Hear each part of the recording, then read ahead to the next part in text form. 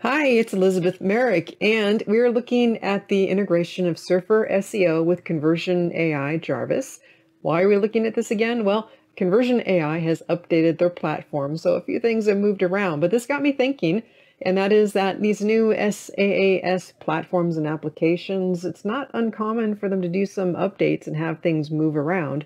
And I'm trying to find out a good way to help keep that learning curve flat and keep the information up to date and current. So maybe a Facebook group, maybe a website or whatnot where we can pin the most, current information for people. Let me know what you think. Drop a comment down below. But in the meantime, let's go ahead and check out the new Conversion AI platform and how to get that hooked up with Surfer SEO.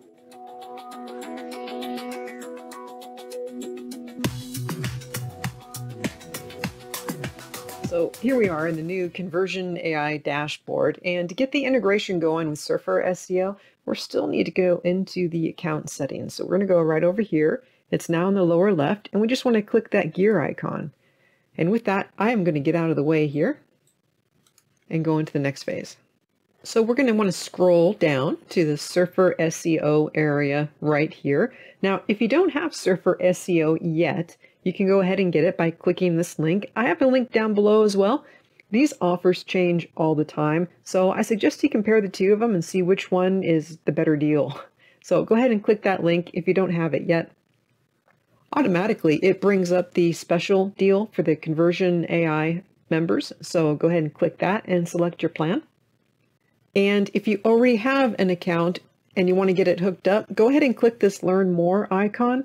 They give really great instructions. I've done this myself, walked through it, and it'll automatically get everything hooked up between your existing Surfer SEO account and your Conversion AI account as well.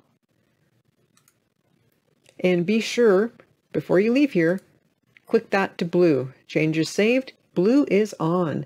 So with that, we're ready to go back into the dashboard. So one point to remember, and that is the Surfer SEO integration is only accessible in the long form assistant. So we're going to go over here, create a new document. Let's just go into blank document.